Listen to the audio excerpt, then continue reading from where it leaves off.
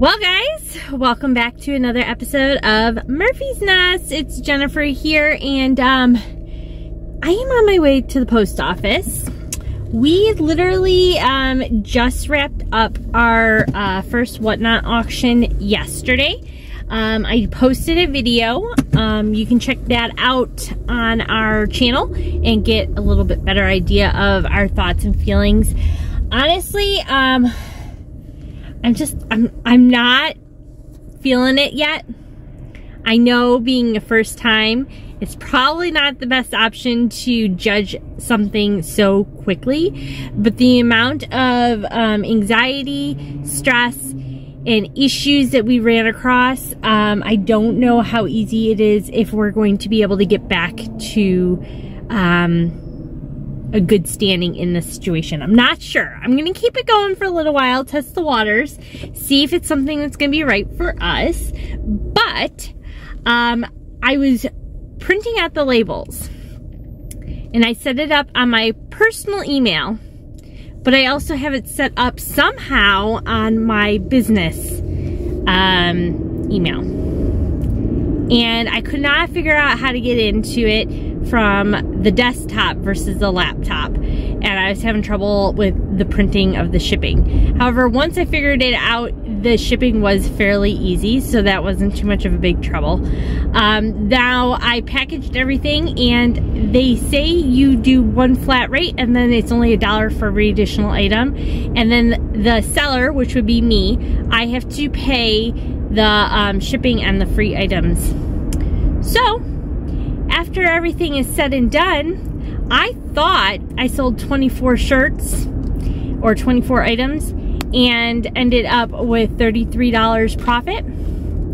Yeah, I actually ended up negative $33 because I didn't realize that the shipping for the free items might actually be more than my profit. So that didn't work out. Then on top of it, I started my auctions originally at $3, and we didn't have very many takers, so I lowered them to $1 a piece.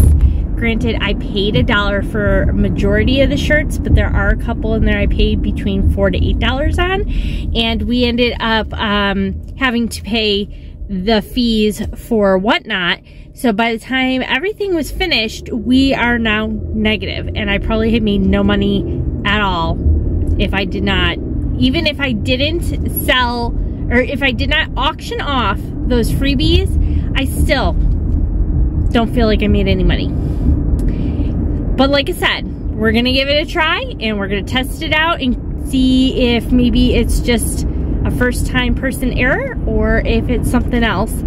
I highly recommend, if it's your first time, to make sure that you are not putting up high dollar items, because you might not get enough people popping in right away. Otherwise, I would just make sure you priced your stuff appropriately and not let it go for free. But we did gain 21 followers, so we'll see how this goes. Let's go to the post office.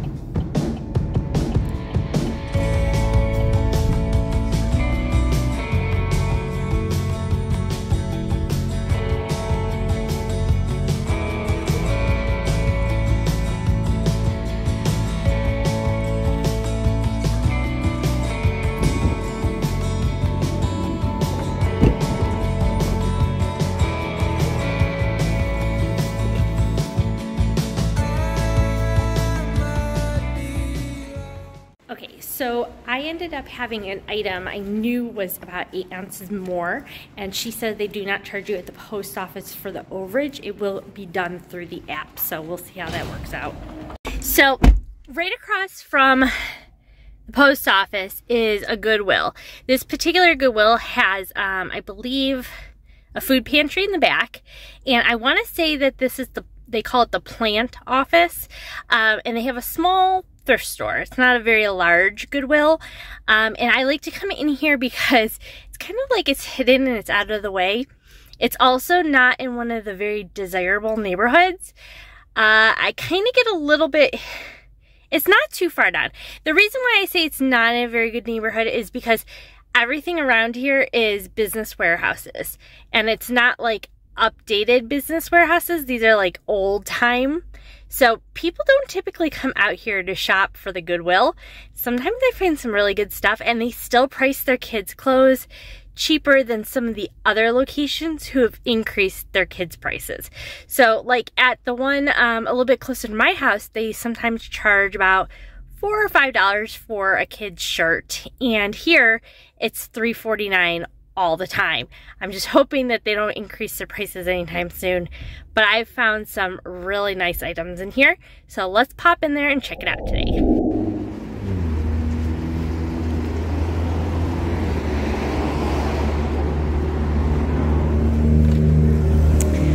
Okay, so our store does color of the week, and it is purple.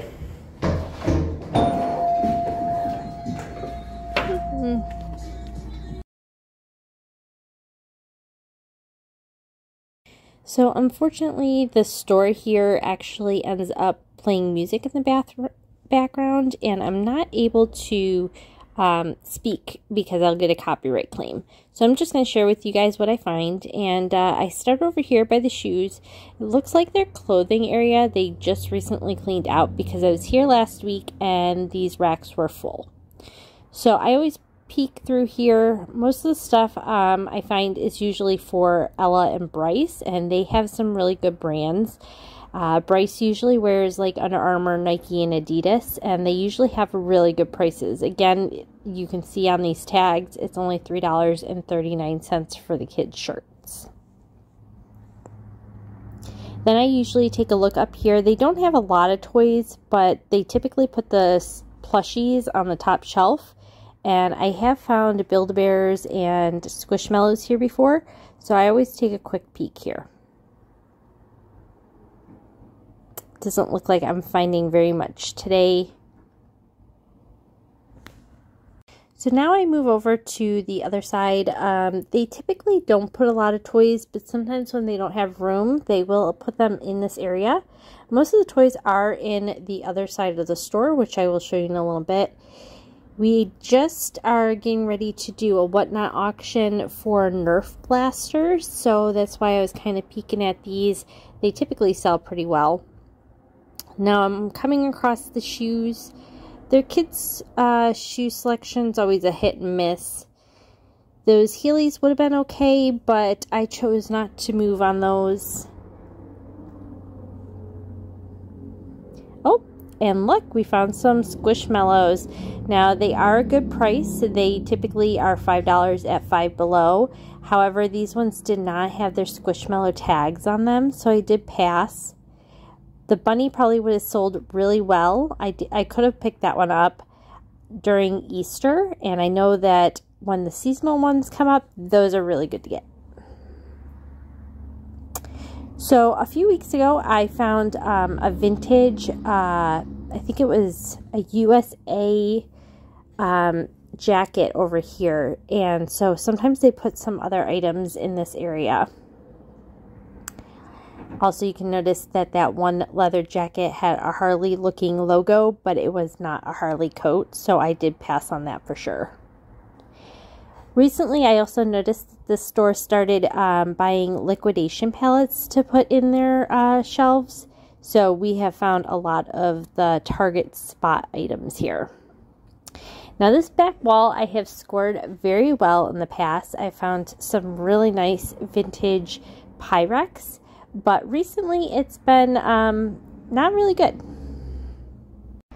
I'm not too sure about you guys, but Pyrex in our area has been very hard to find. I know it's a big Pyrex boom recently, and I feel like inventory is much lower, but you do have to be a little bit careful. Now, if you notice, here I am, and this was the toy area I was telling you about. So they fill this with too much stuff, and then they use the other side as like an overflow. They do have a lot of these little bags of little miniature action figures and toys, and they're usually pretty cheap. You can see that one was only $5.49, and they fill it pretty full. Each store is a little different. This one was my score of the day. If you can't tell already, there are vintage Power Rangers in there. So I'm moving along, and I usually like to look along the side. They have stereos. We have found a Bose. It was an under-the-counter mounted stereo with the remote, and we sold it for like over $150, which was amazing. So I always peek there. Sometimes they have American Girl stuff in the big area with the furniture. So sometimes I pick that up. We had gotten the full ice cream truck for the Target version, and it was over $150 new, but it had all the accessories last time. And this was another score of the day. Now my son Bryce is going to be so excited. I found my very first BB Corp baseball bat at the thrift store. If you look online for BB Corp baseball bats, which are for ages 13 and up, they are expensive. So if you see them at the store, I highly recommend grabbing them. So I'm almost finished in the store right now, and I'm just going to do a quick skim of the ladies' shoes. Usually haven't found very many good things over here recently, but I always take a double look. They also have tons of purses. I have found a Lululemon backpack with the fanny pack on one of these carts on the right. So I always check. These carts are usually money. Today, however, I have to say there wasn't very much desired.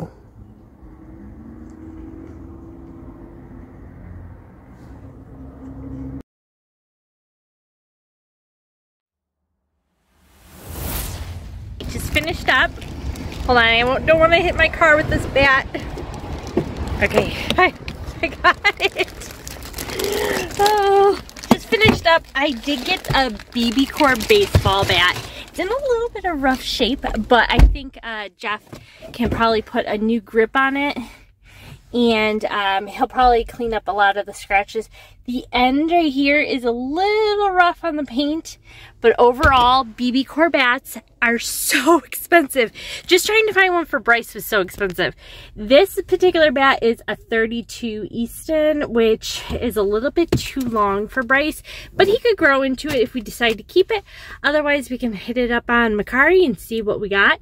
I also scored the bag of action figures for $5.49. There's wrestling guys, Power Rangers. I think there was a Fortnite guy or so.